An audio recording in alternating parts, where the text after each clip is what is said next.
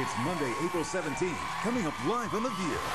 Desperate Housewives star Eva Longoria is telling the ladies why she's shedding the lingerie and strapping on a pistol for her latest big screen role. It's the countdown to the daytime Emmys, so General Hospital's Emmy...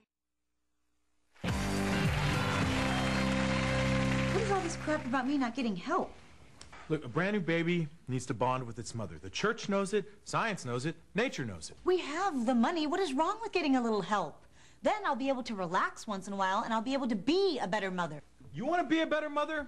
Do what my mama did. Make sacrifices. My mama worked her fingers to the bone for me. That's what put her in an early grave. Oh.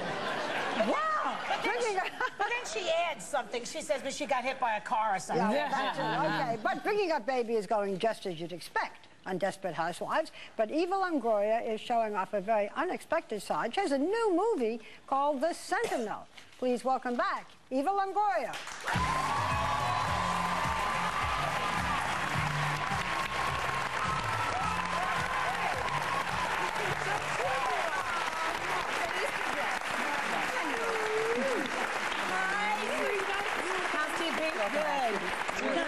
You gave him my love. I did. He was my #1 performer on my team, On just your so you fantasy know. basketball? He was. Good. Her man, Tony Parker was #1. That is her Easter dress, It's Barbara. my Easter dress. Look great in church. So before we talk about Sentinel, which you do, by the way, with Michael Douglas, what'd you do Easter? Well, I was here yesterday in New York, and it was a beautiful day. We went to Central Park. Tony? No, Tony's in San Antonio. We actually celebrated Easter Friday because we both had to leave out of town. He had to go to Minnesota for a game. And in Mexican culture, we do cascarones. Do you guys know what that is? No. You color the eggs and you fill them with confetti, and then you tape it shut or whatever, and that's what you hide, and all the kids run, and then you grab all the eggs, and that's the point, is you have more ammunition. So you run and you crack it on everybody's head. So you just run around and like crack eggs on everybody's head. That's fun. I thought everybody did that till like you guys. I was backstage going, yeah. They're like, yeah, we've never heard of that. Tony never heard of it either. After the concussion, what happens? Yes, it is. Sometimes it's a little hard. So I told Tony's family about it, and they're from France. And so they were like, yeah, we never done it. So Tony's like, let's do it. So I bought just 2 dozens because it was just me, Tony, and his brother, and a friend of his. And so his mom hid the 24 eggs. And so we went out to find them, and we couldn't find any of them. She hid them so well. Oh, my word. What a horrible Easter egg. We found like 6. And you don't remember where you've hidden them. Tony's brother was so upset, he was like, I'm not playing, and he runs and stuff. Does your mother-in-law speak French? Or your future mother-in-law, I take it, right? Yes, she speaks French. She speaks, do you? I'm learning. Oh. Yeah. She doesn't speak English? No, she speaks English. Oh, okay. Yeah. She's from Amsterdam. Oh, I see. Yeah. How cool is She's that? Dutch, actually. So there's Dutch, there's English, there's Spanish, there's whatever. United Nations. So we talked about the baby, these newborn babies that are like, what, 8 weeks old? Oh, on the show? On the show. Yes. How many are there? My baby's played by 5 babies. Wow. Yeah, Wow. a set of triplets and a set of twins. So one of them, the triplets, they're 8 weeks. Now they're probably 10, but they were 8 weeks, and they were just tiny. So tiny. When you, the worst mother, kidnapping this baby and then palming her off in the maid, when you hold this little teeny-weeny thing, how do you feel? Oh, I love it. I mean, I've been around babies my whole life. I have 2 nieces, and it's not anything new. Barbara, what are you getting at? I guess what I want to know is, are you feeling the urge, is what I was I heard you on another show say that this part is, the Sentinel part is closer to the real Eva Longoria than the Desperate Housewives. Yeah, so you probably do like babies, and you're not, you know, you must be... I love. Actually, Mark Cherry said that he would write, if any of you wanted to get pregnant, he said that he would write those pregnancies into the script. Isn't that great? Ask her what she's getting at. He was like looking like, and you can go to the next question. Is that Cherry right? Are you a little bit of a big mouth? Can't hold a secret? I am.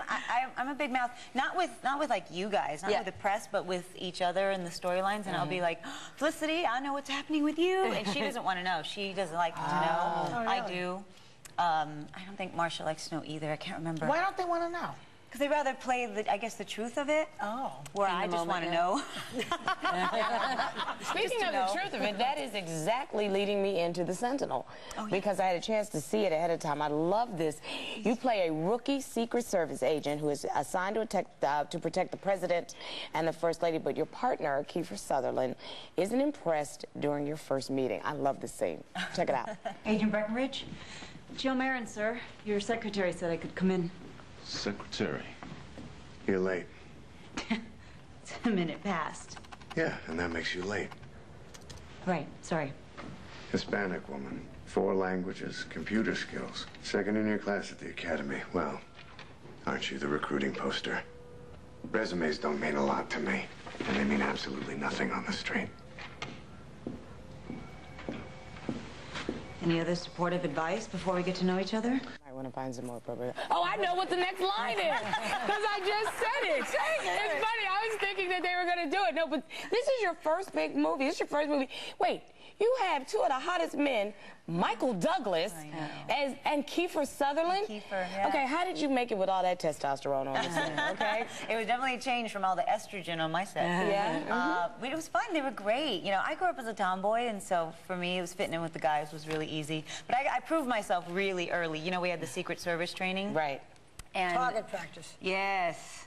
Yes. I heard you're great with a gun. I am. Yeah? Yes, and I outshot Michael and Kiefer at the firing range, and they were really upset. But that was like first day of training, so they kind of just respected me from then on. Yeah, oh, absolutely. Like on day 1, you outshot them? Yeah, well, day 2. It was day 2. So with training, you could just whoop their butts. Oh, yeah, yeah. No question about it. Did you find making a movie easier or harder? Oh, my God, it was like vacation. It was compared to a strip compared to show. Desperate Housewives. Yeah. Why? Well, Desperate Housewives, we shoot like a movie a week. I mean, it's a lot of pages. It's really fast. Do you memorize everything, or do you have it written on the back of your hand? No, you memorize everything, everything. And with the movie, you know, it takes 3 months to shoot. I was in my trailer all the time. Plus, I'm not like the star in the movie. Michael was on set most of the time. So. Yeah, but you are the female lead, and I'm telling you, it was a very strenuous part, you guys. She's running and jumping and shooting and going around the corner and making sure the president is okay and pushing his down. I mean, his head down. I loved it.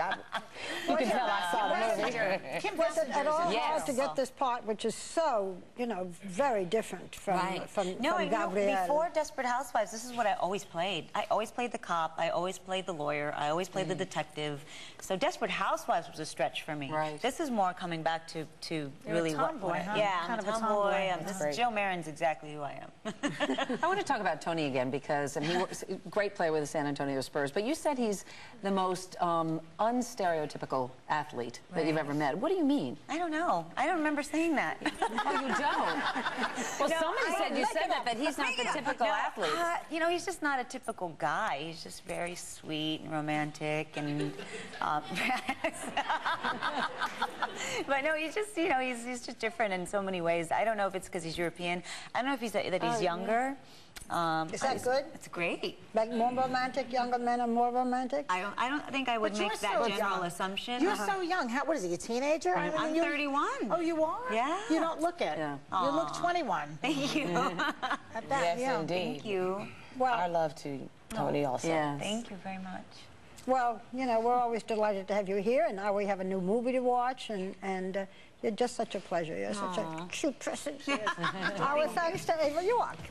Thanks to Eva Longoria. We want to tell you that The Sentinel is in theaters this Friday, and Desperate Housewives, of course, airs Sunday nights at 9 p.m. Aren't we lucky? Right here on ABC.